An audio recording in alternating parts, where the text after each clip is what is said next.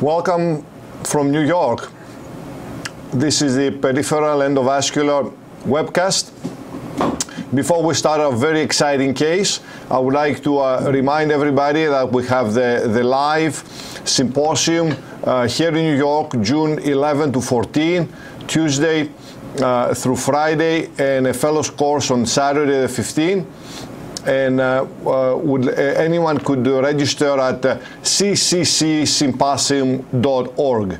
This is a symposium of coronary, structural, and endovascular cases. Obviously, there will be some lectures around, but the bulk of the symposium is a great interaction between faculty and attendees regarding the live cases performed in a high volume and high rate from our cath labs here at Mount Sinai. The symposium will be at the medical center at the main auditorium. And again, the website to register, cccsymposium.org. After this quick introduction, let us go to the main session of today, which is obviously an endovascular peripheral case. In case you have an interest to see our previous cases, they're all archived, including today's case is going to be archived after the end of it at this website that you're viewing, peripheраlinterventions.org. Without any further delay, let's go over to the cath lab room. We welcome Dr. Christian and Dr. Wiley and the rest of the staff who's going to present us an exciting case, a very exciting case today. I'm not going to even say the title of the case. PK, tell us the subject. Well, I thanks again, George, as always, and again, just to build on what Dr. Dangus said, we really hope to see all of you at our symposium. As Dr. Dangus knows, it's actually a very exciting symposium on very much case-oriented and kind of real-world cases and real-world situations to deal with. And we've got a real-world situation here, and I'm going to have Dr. Introduce our team. Dr. Jose Wiley is our Associate Director, been with us for every one of our cases, except one, right? You weren't here for one. And then we have Dr. Buria, who's our endovascular fellow, Ray, who's deploying our filter as we speak, and Elizabeth and Ricky. And again, but without further ado, I'm going to have Dr. Wiley present our case, a really exciting case, and we're going to talk a little bit about it. Good morning, everyone. Today's case is a 42-year-old gentleman with a past history of a gunshot wound 5 years ago to the upper thigh. He underwent surgical repair at that time. He now presents with Fontaine Class 3 claudication, which is claudication occurring at rest, for which we underwent a peripheral angiogram revealing a very stenotic superficial femoral artery with a aneurysm right after that stenosis. The plan for today is intervening on the superficial femoral artery. So here, as you see, this is a very interesting case because I think it brings up a lot of issues that we've done here. Fortunately, some of which we're not going to be able to show because of technical issues with our software system. But I'm going to at least discuss what we had done as far as the workup of the patient. So this is a patient of one of our close friends and colleagues in the cath lab, who we saw as an outpatient clinic, who presented with claudication, progressive since I guess a few years after the gunshot wound and the repair, and then basically has had progression of his claudication, intermittent claudication to rest pain with less than a block or 200 feet. So the point here has become is how can we help this man with lifestyle limiting claudication? He was brought in by our colleague, Dr. Jeffrey Bander, for an angiogram for other purposes for the heart, and during the actual picture of the leg was when we noticed this lesion, which we'll talk about. So before I get to how we worked it up, I just want to go over the angiographic findings as they're deploying our filter, and we'll get to just cine this for me. Just cine this. Okay, perfect. So can you put up the film, guys, here? So I'm going to go. Oops. What's going on here? So this is an unusual case. Let me just take a moment to say to our viewers that they they are able to ask a question by sending an email from the same web page viewing us now. I'm sure there may be a few, and I'm going to be reading those questions and addressing them with the operators during the case. Carry on, PK. Okay, George. So you can see here we got left common femoral axis. I just want to go through our steps here. So what we did was we did an iliac angiogram, and I think this is a very important picture because you can see that this is not an atherosclerotic process. You can see the patient has very, very clean iliac arteries without really any angiographic evidence. Obviously, everybody has histopathologic evidence of atherosclerotic changes, but angiographic evidence, at least overtly, of any atherosclerotic processes going on. So two things for everybody looking at this. You know, when you look at an arch like this, you have to start thinking to yourself, well, how am I going to get up and over? And as we know, and we've talked about this numerous times during our course over the last year plus a couple of months, you know that the narrower the arch is, the more difficult it is for us to get over. So here we have what's called as a universal flush catheter, and we wanted to get up and over. Now, Ray and I were doing this offline because we knew it would take a little bit of time. We actually gave ourselves extra time to get up and over. And you can see here what's happening is every time when we went up and over with the softer wire, first we were able to get the universal flush up to the level of the common femoral artery with a soft angle glide. Every time we tried with a stiff angle glide or any other wire, the UF catheter would be pushed up into the aorta, and thereby we'd lose access. So once we got the UF catheter into the common femoral region, we then pushed our soft angle glide down into the popliteal. Once we got into the popliteal, this is the trick I want to teach you. This UF catheter will not advance, no matter what you try. And if you try to put a stiff wire over this, it will not advance. It will actually torque you out again. It will actually push you out. So at this stage, what we did was we walked out our UF catheter, and we used a trailblazer, or if you want to use a quick cross, that's fine. The reason why this works is this has a little bit of a braided body to it as compared to your UF catheter or any diagnostic catheter. So at this stage, your trailblazer or your fine cross or your quick cross is again only going to get to the level of the common femoral, or maybe just a little distal.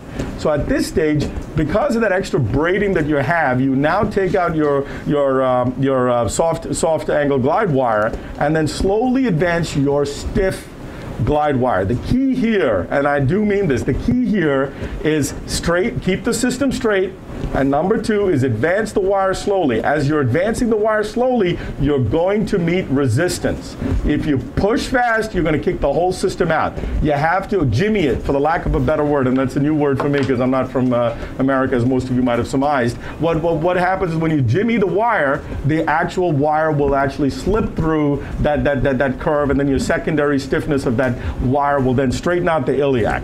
Once we did that, I don't know if we cinied it. Let me see if we cinied it. We did not cine it. What happened was, as we took our sheath up and over, the sheath would not make that acute bend, and I want to show you the acute bend from our iliac angiogram, okay? So now we had a stiff, we succeeded by having a stiff angle glide all the way down by the popliteal, okay? So our stiff angle glide is all the way at the level of the popliteal, and you can see you have this acute angle of the iliac, right? So it did straighten out to a certain degree, but not as wide as we'd like it, and we were afraid of putting an amplat super stiff, et cetera, et cetera. So at this stage, as our pinnacle catheter got up to the left common iliac and tried to make the turn, it started to pull the wire. The reason is your sheath dilator was too stiff. So at that stage, what you need to do is telescope the sheath over the dilator. And luckily, we have a smooth iliac. If we didn't have a smooth iliac, we'd never be able to get this done. You want to telescope it over the dilator and onto the contralateral. And as a matter of fact, Ray and I went down without a dilator, which is not something I recommend to anybody. But clearly, we had to get over that second hump in order to get down. Now, this case would never get done. You have no access for antegrade. You may be able to come from a common brachial approach, but we need to cut down because you need a large sheet size to get all the way down here to do what we have to do. And obviously this guy's already had surgical exploration and groin repair. So therefore, this kind of case, you clearly need to learn how to get access in a difficult anatomy. And not impossible, but definitely challenging. So once we got a 7 French up and over, we went ahead and did our diagnostic shots, and I want to show you some of the challenges we faced, and then we went ahead and did our diagnostic shots. Hold on a second. So here's our first diagnostic shot. So here you can see this, the catheter is placed at the level of the common femoral artery, and at the level of the common femoral artery, we've done a diagnostic picture, again revealing really clean vessels. You've got really no angiographic evidence of atherosclerosis that I can see, or Dr. Wiley or Dr. Dengus can see, but clearly you can see here that you have a tight focal stenosis with a large collateral coming off it, and you've also seen that you basically have a post-stenotic dilatation. Now crossing this, I suppose, was rather easy with all the various wires you just said? Well, you know, we were very careful with the glide wire, George, to cross it because we did not want to dissect, as you can imagine, but we were able to do it, and then the 014 wire naturally slipped through. So we went down, and then I wanted to show you this. Now, I wanted to say one thing. Angiographically, you really have no idea what this is. As we know, an angiogram is a luminogram. Aneurysms can be large, can be much larger than the angiogram because of a layered clot, and I'm sure you can talk about that with your experience with AAA's, George. But clearly here, you know, we know that angiographically you have a post-stenotic dilatation that seems significant, but more importantly, you have an extremely tight stenosis that explains all of his claudication and his symptoms that he has. Number two, you can see that the artery is beyond the post-stenotic dilatation, it's quite ectatic. So again, it's a very important point to note. And then as you go down further, the artery starts to taper, okay, past the post-stenotic dilatation and the ectatic segment there, as you can see, and then starts to become what looks like more of a normal SFA size. And then as I kept telling you earlier, it does not have any real evidence of atherosclerosis, and you basically have 3-vessel runoff into the foot. So as far as the workup of this patient, I think we want to spend a little time on that, and then we're going to talk. Obviously, you know, in any major institution, you're going to have all the different modalities available to you. And so what we decided to do was take advantage of certain things, and I want to talk to you about the importance of each one of those things that we do. We have Dr. Javier Sands, who's the director of our CTMR program, the Cardiovascular Institute, and Dr. Sands was kind enough to come today, but unfortunately, we don't have the ability to interface because of our software upgrade at this time. So I can't show you the CT images, but I can tell you what we did and why we did it. So I asked Dr. Bander to get a CT angio. The reason why we wanted to get a CT angio was two. One was to clearly measure the aneurysm, okay, to look at what was the size of the aneurysm and whether or not there was any pseudoaneurysm component to it. Number two, whether there was any thrombus associated with the proximal to this aneurysm, or whether there was anything like that we needed to worry about. Three was to get proper measurements of the artery, both proximal and distal to this. And George, you can maybe build on this with your experience with AAAs and the use of CTs in aneurysmal segments. And four, to also make sure that we haven't missed anything else. Maybe there was a reason why this happened. Maybe there's an important collateral coming off that Dr. Sands would identify, let us know that angiographically we couldn't see. So we did that first. Number two, we've also, I believe Dr. Bander got an ultrasound, but I'm pretty certain he did. If he didn't, it would be important to get an ultrasound as well, because you'd want to document velocities, as well as pseudoaneurysm is also very well seen with velocities. Now, since this was traumatic, and it had undergone a surgical repair, and we didn't do it here, we don't know exactly what had been done, what type of consequences of that surgery had occurred. So once we did that, we went ahead and now we bought and we discussed it with our vascular surgery chief, Dr. Peter Ferries, who unfortunately couldn't be here. He has an important case going on at the same time down in his suite. So the issue became, as we discussed, about the options of surgical repair versus endovascular repair, and I think that's the entire process of what we're talking about. So now, as far as endovascular repair is concerned, actually before I go to that, George, why don't you talk a little bit about the role of CT and aneurysm as far as you're concerned in terms of evaluating aneurysms? Yeah, it's a very nice question. The CT is a very important tool in assessing the aneurysm because you want to understand what is a true diameter of the vessel. Right now we see, for example, and you can actually go back to the picture of the aneurysm so we can see that instead of the runoff while we're talking. The SFA, I mean, the SFA has a super tight lesion near the ostium. Can you back up the angiogram, please, to show the culprit lesion? You got it. And there is a tight stenosis, and then right after that, This is essentially a post-stenotic dilation versus maybe a true aneurysmal process related to perhaps excising this artery or trauma to this artery that had required repair already. So that's a little bit, that is a little bit unclear. So the vessel could be much larger than what the lumen is, even at its largest point, because it may be a layer of thrombus. It may also be that even where the lesion is, there may be quite a bit of thrombus, and you need to know those things. And obviously, in any patient with aneurysm, you want to have these very accurate measurements and these very accurate relations, because you need to know if you're going to cover the aneurysm or if you're going to not cover the aneurysm, and just treat the stenosis before, and how you would accomplish those things. And obviously, if you're using a cover stent, those stents need to be of accurate diameter because they're not expanding indefinitely, such as we may think of some of the regular stents and non-covered. When you're trying to place a cover stent, you have to have an accurate sizing as much as possible in order to match the seal zones, proximal and distal, and because it's not so easy to just post-dilate it up, because it may frequently, first of all, shorten, and secondly, it may not even dilate up to a certain limit. There may be limits to its dilation. So for all these reasons, having as much information as possible regarding the sizing and the contribution of thrombus versus vessel, the CT is needed. Just a quick word regarding the duplex. The duplex is mostly needed so you can follow. You need to document it now. They can have a picture before or soon after the intervention. You get another duplex, and then you follow up with this very easy, non-invasive technique that doesn't have any radiation exposure, the duplex ultrasound. And for this purpose, we should also have done this one as PK indicated. So George, that was actually perfect. Thank you so much for that. The thing I want to talk to you about was, and eventually Dr. Wiley and I plan all our cases prior to, the three caveats that you need to know is, as an interventionalist, when you see something like this, is that number one, it can be surgically repaired. Okay. Number two, it's a lifestyle issue. Yes, it's a bad lifestyle issue. And number three, so taking those two things into consideration, you have to have a plan that's going to be feasible, quick, and effective, and not be able to make this patient worse. So what are the things that can make the patient worse? Okay, one is, like Dr. Dangas clearly told you, when you talk about planning a case, you want to have how are you going to handle this particular case? So when you have an aneurysm, you'd like to exclude the aneurysm. We all understand the concept of excluding the aneurysm.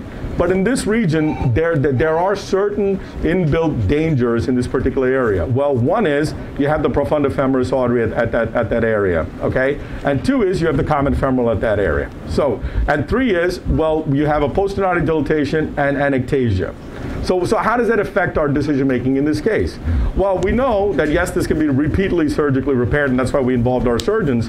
But the point here is the CT angio, even more than our angio, gave us the ability to anatomically decide what we were going to do. I measured the distance between the common femoral and the aneurysm, the profunda and the aneurysm, with Dr. Sands. I wish we could show it to you. He was very kind to help us with that. And we have a good landing zone of over a centimeter at that point. The second thing is we also measured the distal area where the SFA tapers. So our CT measurements, forget the aneurysm measurement, which I'll have Ray scrub out and read to you. But the point is we have a 7 millimeter proximal neck. Okay. Right distal, the ectatic segment is from 9 to 10 millimeters. Then distal to that, at the distal SFA, it's 7 millimeters. Okay, so now you know that, yes, you have an ectatic segment, and then you have a proximal, you know you're going to achieve a proximal seal. The question is whether you're going to achieve a distal seal or not. So the issue becomes is now you have to go back to your knowledge of your equipment. So when you go back to the knowledge of your equipment, you're going to do an exclusion of this aneurysm, and what is available? Well, you have a balloon expandable stent called the atrium, right? And you have two self-expanding stents. One is obviously the Viabond, and the other is the barred fluency. Now we have a lot of experience with Viabonds here, and I know we all have different opinions, but I think the Viabond here has been studied in the SFA, has been shown to have good results in the SFA, and I think it's a perfect case for a Viabond because you can also relatively accurately place it. Number two, so having said that, we need to now size that viabond, and that's where the CT comes in. So since the 7 millimeter, we're probably going to go with either a 7 or an 8, and then what I wanted to, because a little bit above 7 is like 7.2, 7.3, which may not be so bad. And then distally, we know that we're going to have to go at least 100 to 120 millimeters below. Now, live, while you're doing it, what you need to have is have live imaging to confirm what you're knowing from CT. And maybe I'm paranoid, but this is what I do. So what I want to do is make sure that I have double the imaging so I can have the help. And in the cath lab, as we know, we have IVUS, to help us. So I've gone ahead and done an IVUS here, and I'm going to have them pull up the IVUS, and I'm going to play. Yep. I want you to go to run 2. So run 2. Basically, you could see here that below the measurement was around about 9.6 millimeters, which clearly correlates with our CT. Okay, because Dr. Sands had measured it anywhere from between 9 and 10. I remember there were certain areas it was a little bit bigger, in certain areas it was a little bit smaller. And as you can see, the lumen is getting wider, and this is just distal to the actual aneurysmal segment. Okay, so we're talking about the distal reference being around 9.5 then. Right, just to be clear. Distal reference. Right, George. But this is just distal to the aneurysmal segment. Why is my IVUS frozen, guys?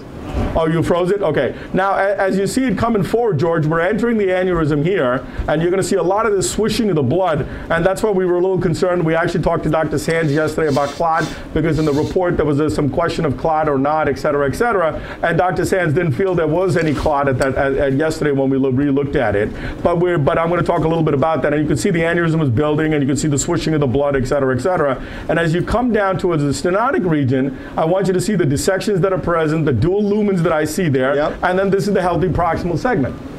Okay, which is what reference is here? This was around 7 millimeters, that he had measured earlier with me. So clearly we have this, and he's saying actually it's around 8 millimeters. For 7.58, yeah, that's right. 7.5 or 8 Very millimeters. Good. So and then we also confirmed our landing zone to be perfect. Now show me run 1 distally, please, distal to this one.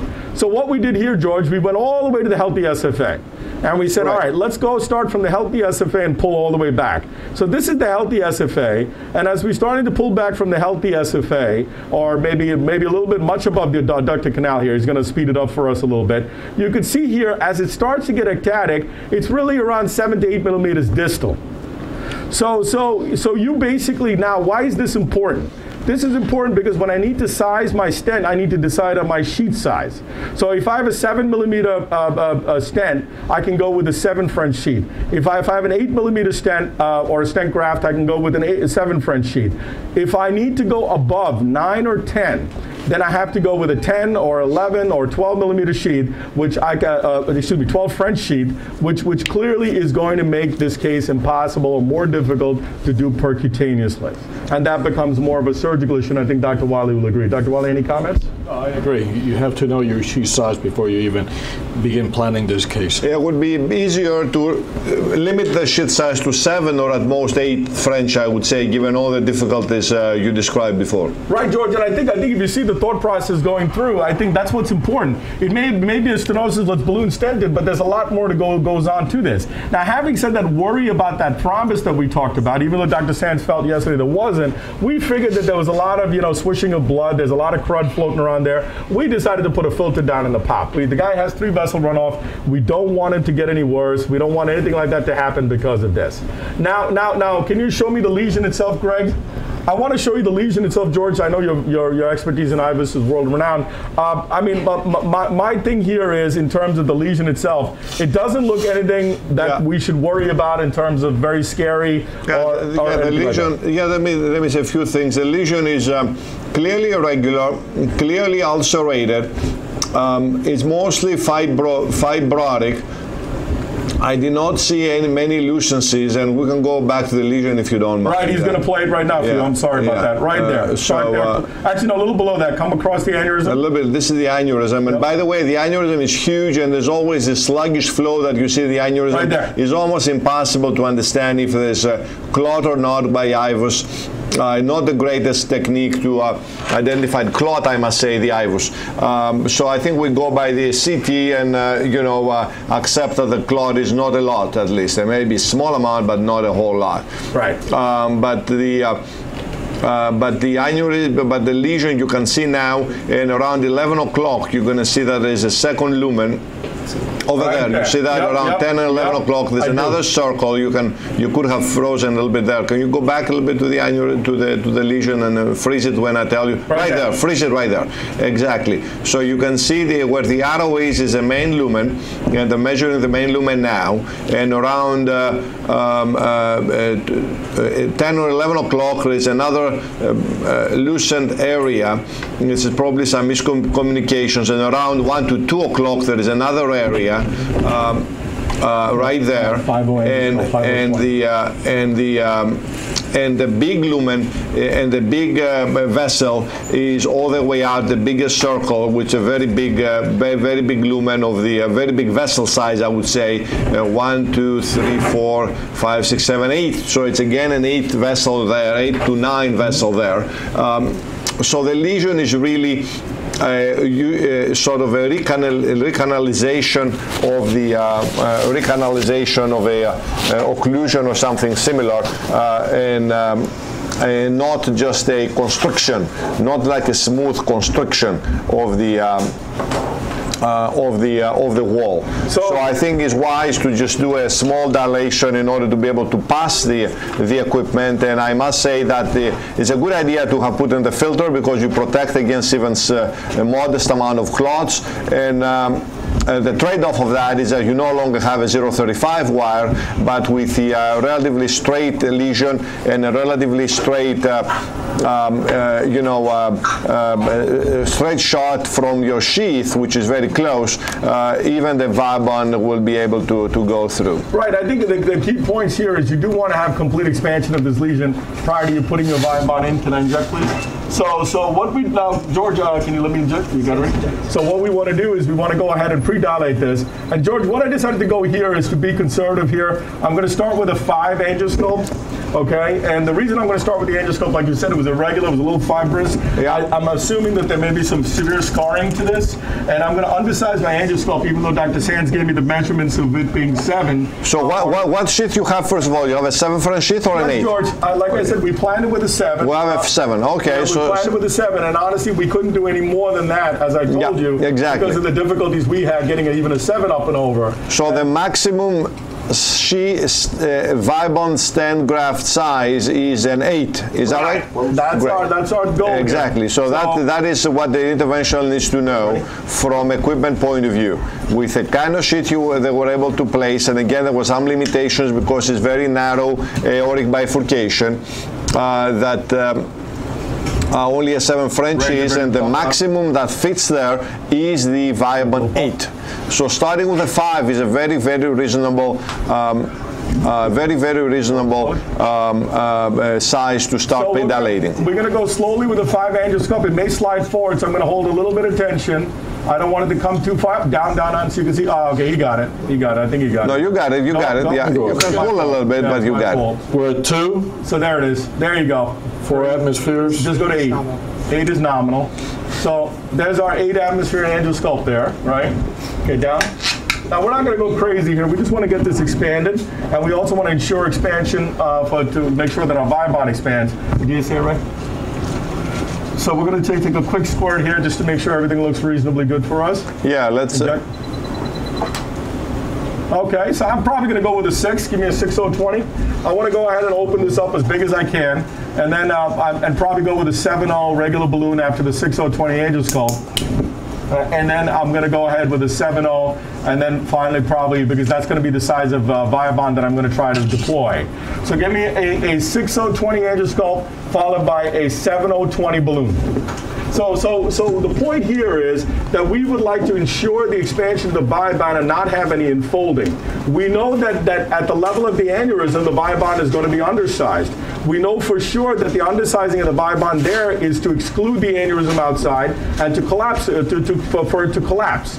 However, so at this stage here, we need to ensure the expansion of the Viabond at the level of the neck.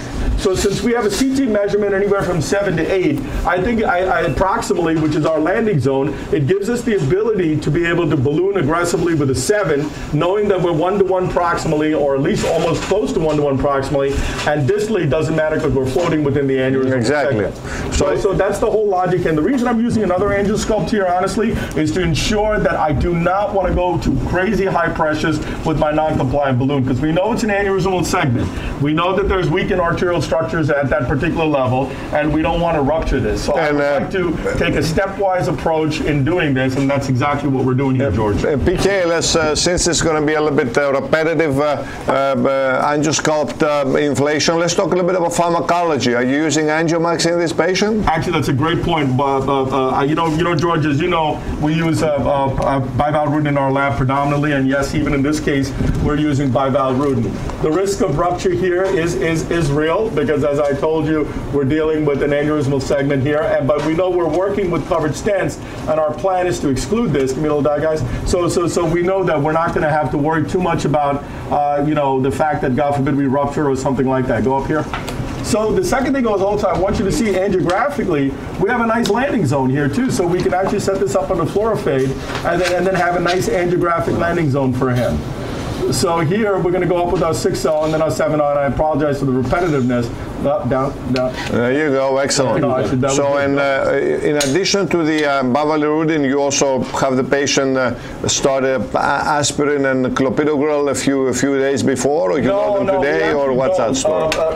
Actually, yeah, we bolused him on the table. Dr. Banda didn't have any reason for him to be on clopidogrel other than this. And probably you're right, in proper planning of the procedure, I should have put him on clopidogrel proximal too. So the expanded both to 8. But at the same time, as we know, by the time we do our case and our Angiomax wears off, I think he should be pretty good with the antiplatelet agent. George, just a few comments about covered stenting. Now, I think there are certain principles that we need to talk about with covered stenting. Dr. Wiley and I have always taught our fellows here that as far as covered stenting is concerned, is that we believe in runoff. The greater your runoff, the better your patencies with covered stenting, and also the reduction the risk of your acute thrombosis of a covered stent. So here's a young man, obviously, who's got this problem, who's been surgically fixed once, and now has had this problem. I want to make sure that I had good runoff, and I think that's where also the CT also helps us to do this. I would ideally like to limit the length of my covered stent, as you know we all would, but I think in this particular case, it's going to force our hand to place a larger covered stent than we need to. Little die here, guys. The other option here, if you're, okay, I'll go up there. The other option here is if you're a little worried about placing such a large covered stent, what you could do is place a shorter covered stent, see if you get a seal. And if you get a seal, then just leave it. And then if you need to extend it as another limb, then go ahead and extend it. Go slowly. 6. Okay. We had a little bit of a neck there, as you see, yeah, and we took it over. Die, guys. So let's see what happened here. So okay, we made it big. We definitely opened it up here. Well, I think that was a critical part, because it's better to do this, take this. We're going to have to go up one more time, George, because I really don't. You're going to feel it one more time, Anthony. Breathe out for me. Go slow. So you can see here that he's got the neck. Slow, slow. Breathe out, Anthony. Breathe. In through your mouth, out through your mouth. Slowly, buddy. Go to nominal. We're at 8. We're at 8. So this is pretty much nominal. Breathe out, Nara. Breathe out, buddy. Down. So you can see here that's the critical mass, and when a patient starts to feel pain, you know you're pretty much 1-to-1 with your balloon or a little bit over. Yeah. So we've also got the ability to now say that, hey, the 7mm size is pretty good here. Walk this out. So, inject a little here to make sure we have yeah. So Dr. Wiley's given us a great point here, where that we know that when a patient experiences pain, you can have perf. So, and luckily we don't have a perf, right? So I think that's a very good point that Dr. Wiley brings up, you know, in terms of safety. If, God forbid, you have perf at that level, then you might as well now have a balloon there, put up a balloon there, and then you're done. So now at this stage, we know we haven't perf, we know we've expanded, because now you can see how good it looks, and you saw our serial, the way we expanded to make sure that we don't perf. Now you can imagine if I had just gone up with just a 7mm balloon here, and then gone ahead and expanded it under 8 atmospheres without actually scoring it or cutting it or doing some sort of modification to that plaque. At that stage, clearly you might have perfed, because what would happen is you would have uneven expansion of the lesion with a certain give in a weaker area of the lesion versus no give in the tighter area of the lesion. Yeah, clearly the gradual expansion in these cases is very advisable exactly for this reason. You don't want to go against a tight lesion all at once to the maximum point. You might as well do the very good, nice and gradual dilation. Right. So now that we've dilated, and I just want to show you guys where we placed our filter. Again, maybe overkill, maybe not. The whole point is to try to get this done easy. We're right in the distal pop with our Abbott filter there, which is again an off-label indication for this filter, but we did use it. The reason I use an Abbott filter versus an EV3 filter. You mean this is the NAV6? The NAV6 filter. This is a NAV6 filter Versus a actual spider filter is that the reason we chose that is because this filter allows us for the wire to move freely with this filter. So here, as we're going up with a bulky Vibond covered stent, we clearly have the ability to be able to let the wire move with the filter not having to move. Unlike with the EV3 Spider, the filter may move along with the wire. So there are certain advantages to everything that you do. So now we've prepared the lesion. Now we've gone ahead and obviously protected our leg. We're on the appropriate anticoagulation, and now I'm going to throw out the $1 million question to you and Dr. Wiley as far as what size stent and what length stent. I gave you the IVUS measurements, I gave you the CT measurements, and you saw that she had balloon pain with the 7.0 balloon. So I'm curious, I've got my mind in certain area. I'm curious on advice from you guys since I have the two of you guys here. So I think I would use a 8.0, longer size Vibond, perhaps from the proximal SFA that measures 7.5 down to the portion of the SFA that also measures somewhere between 7.5, 7.6 that we had measured. You don't want to deploy the distal portion of the stent at the area where it measures 8 or 8.5 millimeters because you're going to have a leak. And the purpose of all this is to seal or exclude that aneurysm. George, yourself? Yeah, I think the size 8 seems to be a good one. This is the proximal seal that I think is very important to size it to at least seal one of the two for sure.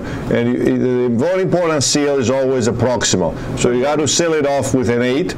And then the length, I think if you go down to about over 10 in length, that would be great because this is going to clearly bring you to the third of the SFA to the more normal segment, as you said. Well, again, I want to thank Dr. Sands because we measured from the distal aneurysm all the way out to the segment where our SFA becomes a reasonable length. And yesterday he measured that around 90 to 100. There were areas, like I said, where it was a little higher, a little lower, but it was around 90 to 100. And then you figure if you add another 20 for the aneurysm itself and the stenosis, you're talking about 120 millimeter length Vibond that you're going to need. Now, I have a question for the two of you, and I'm just curious on your thoughts. If you look at a 8.0, why an 8.0 over a 7.0 when the patient had pain with a 7 balloon? And you have an IVUS measurement that says a little bit higher, a CT measurement, which I tend to believe CT a little bit more here because we have a lot of experience with CT with aneurysms, George, and you know that. We have a lot of history with CT with aneurysm. It's very accurate in terms of our measurements. So the question is, I know Dr. Sands measured it very closely yesterday at 7.2, 7.3, 7.1. So my question here is, in far as you guys want to go with an 8, and I'm wondering, is it because the principle here, George, is to size it up by 1, or is it to go 1 to 1? That's my question. Yeah, you need to size it a little bit over the proximal. So if it's already 7.5, 7.3, a 7 might not seal that well. Right. Whereas an 8 will seal for sure. And in my mind, it's okay if you want to do post-dilations or adding things, whatever you want to do distally. But this is very close to the ostium. You got to really get the proximal seal excellent from the get-go, so then you can focus on the rest. I think that's the point, and I think George hit the nail on the head. understand is that the proximal seal is, for everybody out there listening, the proximal seal is the most important thing. You know, yes, as he was saying, we could always build the building below. We can't build it above. You know, you clearly want to be able to get one-to-one seal, exclude off the flow proximally, and you want to balloon it so this way you can make sure that the Viabond is completely opposed proximally. Dr. Sands himself measured around 7.2, 7.3. Ivis has given us around 7.4, 7.5, very close, but clearly larger than 7. Yes, he had pain with the balloon, but here we know if we're gonna do a covered stent, we can actually expand it bigger if we needed to.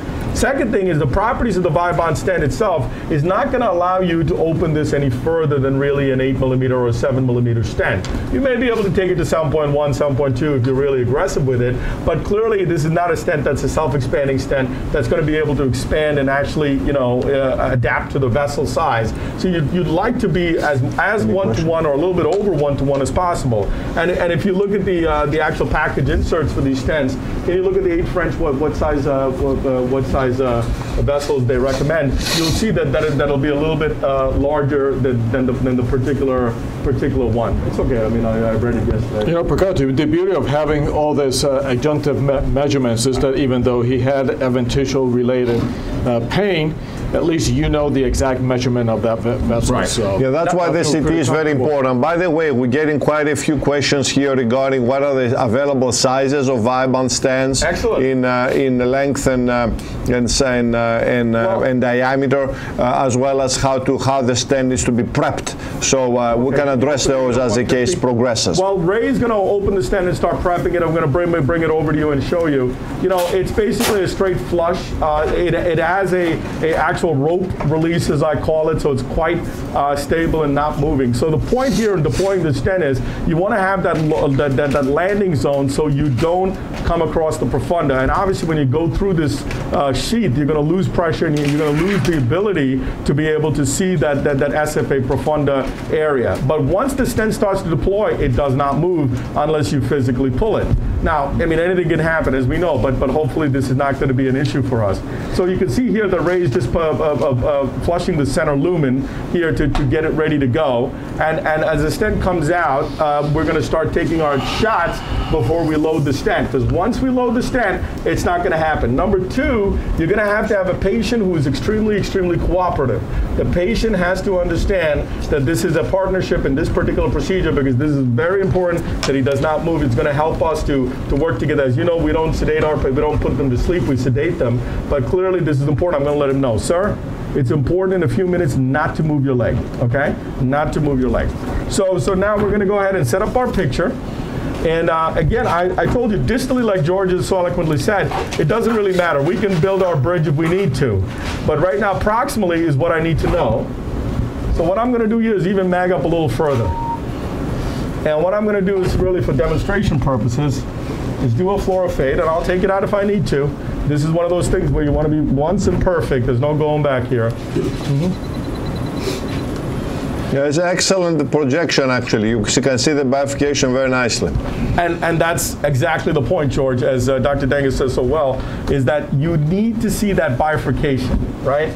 And you need to see that landing zone. Now, this is an 018 stent, Dr. Dangus.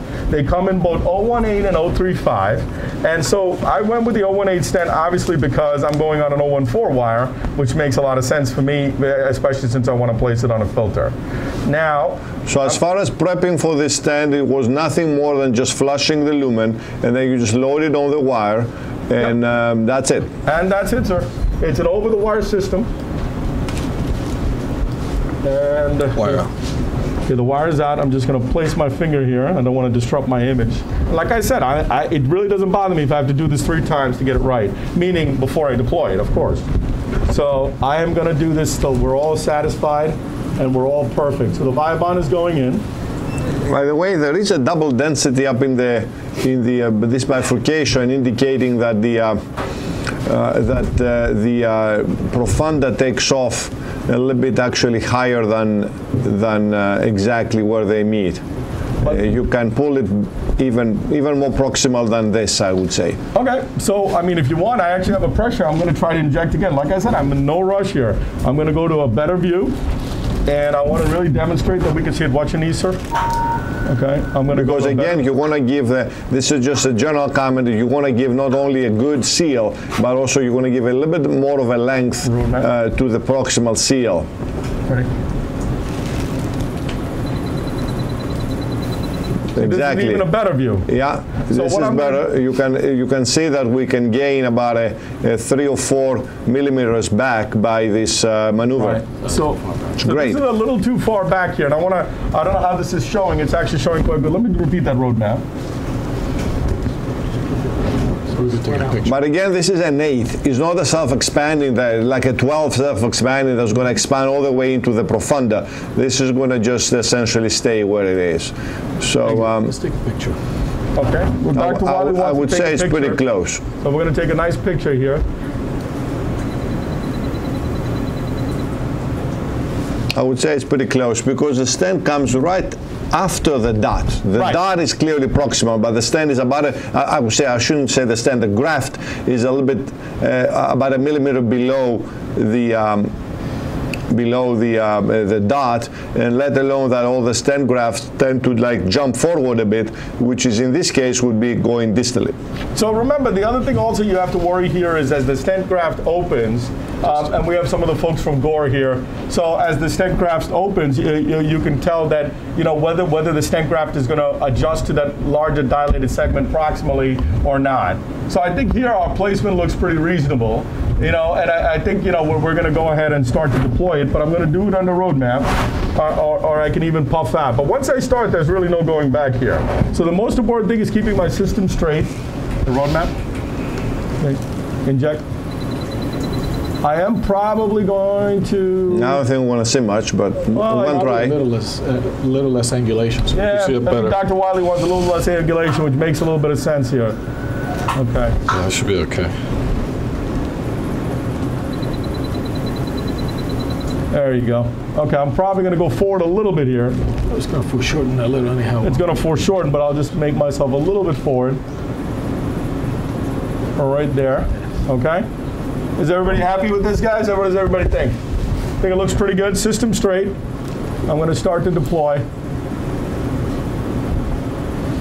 When we show the deployment, yeah, exactly. There's a cord there that he's pulling steadily and slowly. It can be a little bit faster actually, but essentially you just pull the cord out and that's it. The cord doesn't pull the graft or anything, just it's just a release mechanism, and this thing is then allowed to expand in situ.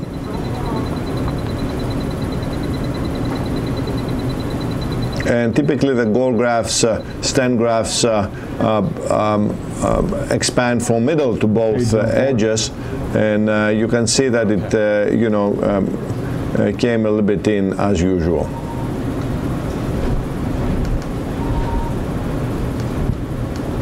Just put it. I did.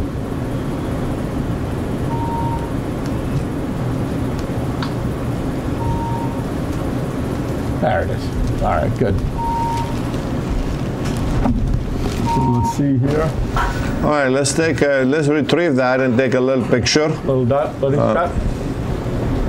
You can take out the equipment.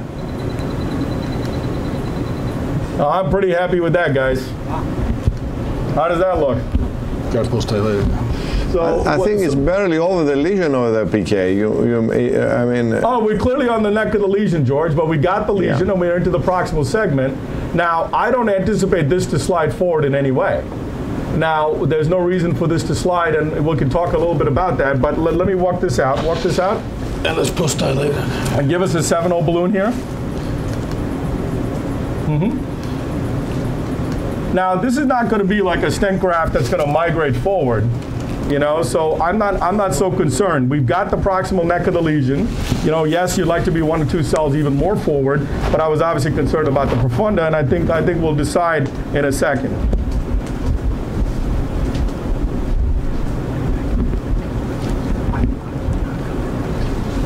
Yeah, we can go to one less mag as well to just take a panoramic view of this stent graft just to see how long it is. Just let me post dilate this so this way again we're getting close to time. So give me a 7-0 balloon here, guys, again. And let me just go up here with a 7. And I want to re-IVUS it to make sure there's no infolding or anything like that. You know, these stent grafts have been so well manufactured in the newer era as compared to the older era, as you know very well, George. And I think here, you know, I'm not so worried like for proximal fixation, distal fixation, et cetera, et cetera. We know we are definitely 1-to-1 size distally, okay, because we know that we're very, very long, so it's not going to move forward distally. And proximally, it's definitely across that stenosis onto the normal segment. And we can IVUS it to ensure that we got proximal 1-to-1 capture. Can I have the balloon, guys? Proximal 1-to-1 capture. So here we're going with the IVUS. And remember, post-dilate it, so and then we'll post-dilate it first, and then we're going to go with the IVUS. Okay. Now, Pete, what size is this? 708. Why do we need an 80? I asked for a 20. Oh. Okay, anyway, forget it. So it's okay, we'll go with an 80. So anyway, the bottom line is our team is thinking ahead. They want to post-dilate the whole stent graft.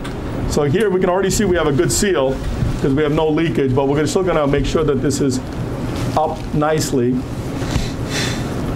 And remember, you're always going to have this look of a neck. The reason you're going to have this look of a neck is you went from a 13 or 14 millimeter or even larger size aneurysm to an area that was even less. So I'm just going to go up right here. Go up. So I'm not too worried about this. I know I have a great seal, and I know I'm in the normal segment when I deployed it. So here. No, for sure we sealed at the stenotic area. There's no question about that. I don't think there's any reason as we come further up to have any. Now you can definitely dilate it, Jose. Yeah. Go to 10. You will feel this, okay? Down. So now you see that's very important to everybody at home. You want to go ahead and open this up to make sure you get that seal part properly. Go up again. We're going to feel that one more time, my friend.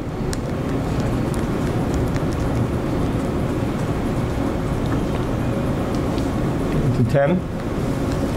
Okay, down. Perfect. So we went ahead and did that. Now I'm just going to pan down and show you the length of our graft, George. It's 150 millimeters, like I said, right up to here, and all the way up to here. Okay? So we went from normal to normal. Okay? And the only question is whether we go with a larger balloon, and I think I may go with an 8 millimeter balloon here. Give me an 802 balloon, guys. Go up here.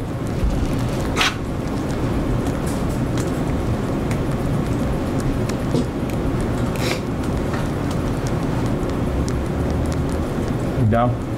10. Guys, I need more contrast here. This deflator. Let it come down. It's not down. Yeah, I need more. Well, you can go negative and then walk it out. Yeah. Still up? Yeah, of course. You guys didn't dilute the contrast on that one. So I think little things like dilution of contrast, things like that will help speed up the case here.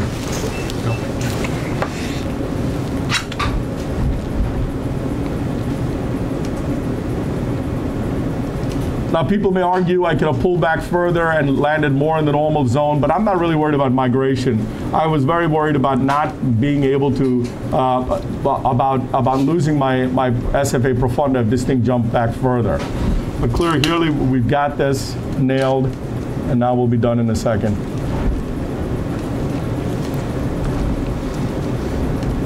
Is it down? Yeah. It's going in. Okay. Just a short 802, please. Is it a, would you give me a reef or? Yeah. All right, so we're going up with an 802 reef. Because the Vibon is an 80 Vibon.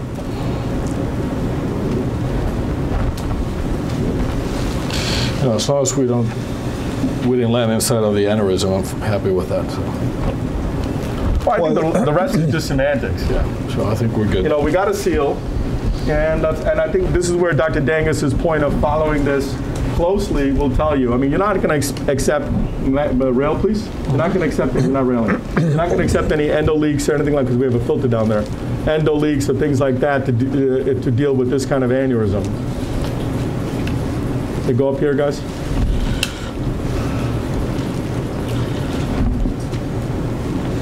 I don't know why you guys are opening me a reef when you can open me a Dorado, especially for a post-still. Is there any reason why?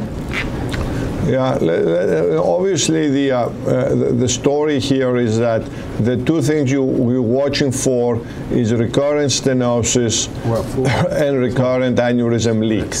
And this is the ultrasound is very good. What's now? The ultrasound is very good in surveilling for both of those. And as we can see here, this is a 10 balloon. Maybe you can keep the balloon there and you can give us a little bit of an injection with the balloon up. You're going to feel that, my friend. Yeah, you can see that we have about a 5 millimeter additional length. If there is any of those issues in the future, this can be extended about that.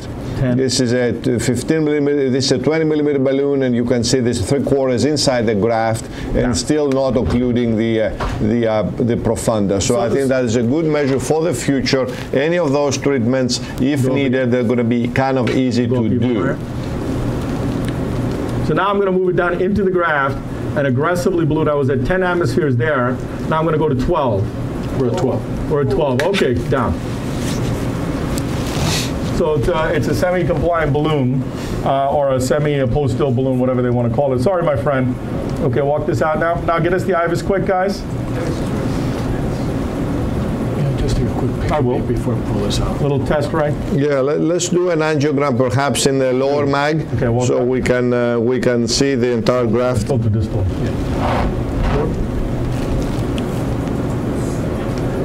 Where's the pain? In your groin? I apologize. So with these larger balloons, as you know, getting them in and out of even large sheets are very difficult. I've always been the biggest complainer that peripheral equipment is so far behind our times that it's unfortunate, but this is what we all deal with. You know, in the coronaries, we are able to send things through collaterals, through grafts, through et cetera, et cetera. For whatever reason, a peripheral balloon is a truck. So that's what we're dealing with here. A truck, that's a good description. I wish I could coin that, George. It's been used multiple times before me, as you know. So, all right, ready? DSA, guys, just a shot here. We're going to do multiple views and prolonged DSA. Inject. So now what I'm doing, guys, I'm waiting to see any filling of that aneurysm. There's no endo leak, right? There's no endo leak. There's no filling of that aneurysmal segment that I see anywhere. Okay. Yes, indeed. So that's a good seal that we have there. And we're going to do another view here. Probably going to have to do AP. Yeah. We'll go a little bit longer here. And then before we go offline, guys, I want to just show you a shot of the whole graft here. Inject. Yeah, that's beautiful. See that? So now you've got, you know, a wonderful flow down, you know, and what we're going to do now is, I know we're a little short on time, is we're going to do a quick IVUS. Can I have an IVUS, please? So we're going to do a quick IVUS, and what we're looking for, why is this pressure so high, Lizzie? Problem from the pain. Are you having pain? Where? In here? That's the stretching. So we're going to look for an IVUS to make sure there's no invaginations of the graft. I really don't think the company recommends these kind of things anymore, right?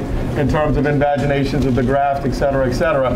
But yeah, it expands very well. The older versions of this used to do it. So, you know, for our own knowledge and our own teaching as we do these cases live for you, we're just going to go ahead and show you the transition of the distal segment to the proximal. Show me distally, guys.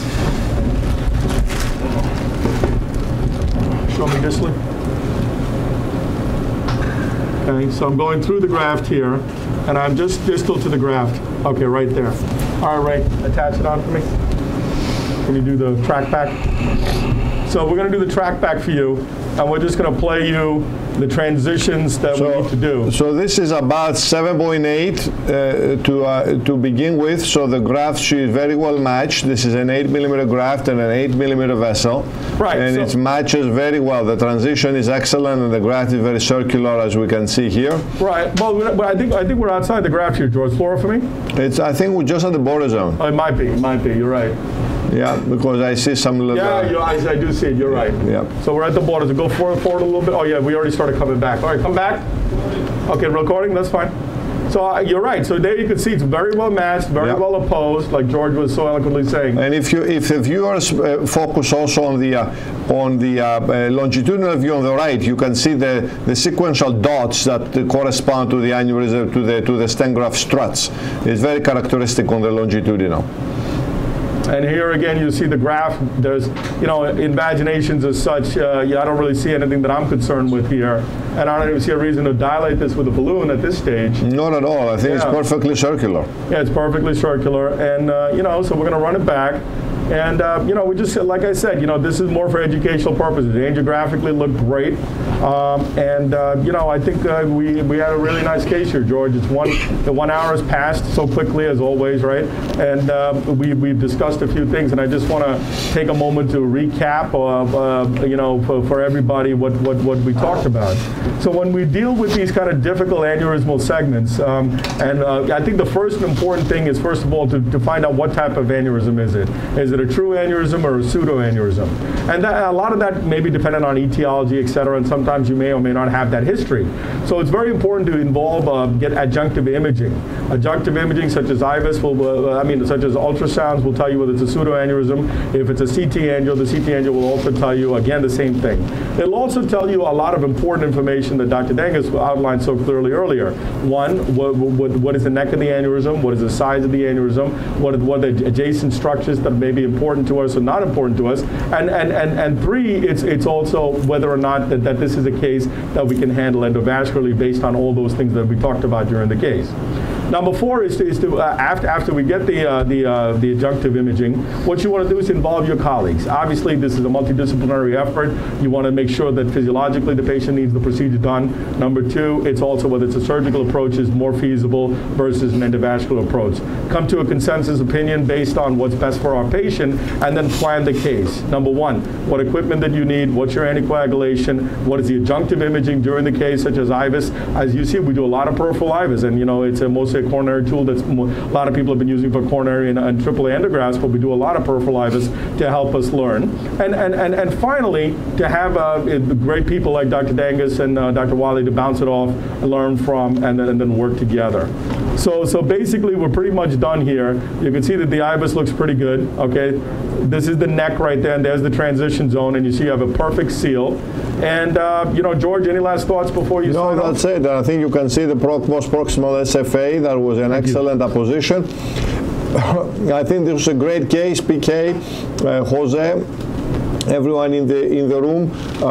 Thank you very much for an outstanding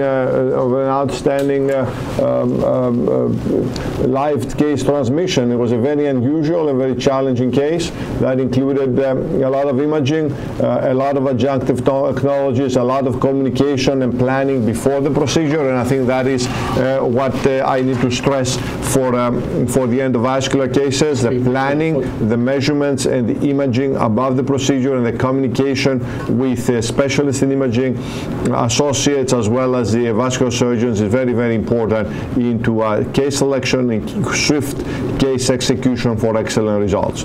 Let me remind everyone before concluding that we have the coronary structural and vascular cases symposium on June 11 to 14 here at Mount Sinai on campus at the medical center. You can register for it at cccsymposium.org, cccsymposium.org. And we'll see you again for a live webcast right here at www.peripheral-interventions.org website on the 4th Wednesday of June again. And until then, so long from New York.